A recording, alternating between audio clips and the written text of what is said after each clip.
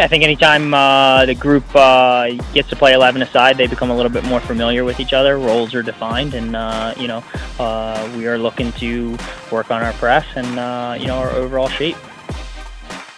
Yeah, I think they got a lot of fight to them, and I think that they got a lot of desire. One of our taglines for our program is that actions must meet ambition, and these guys want to get to a Final Four, and I don't think that they've been satisfied with every training and where they're at, and for us, I think that they understand there's still a lot of work to be done.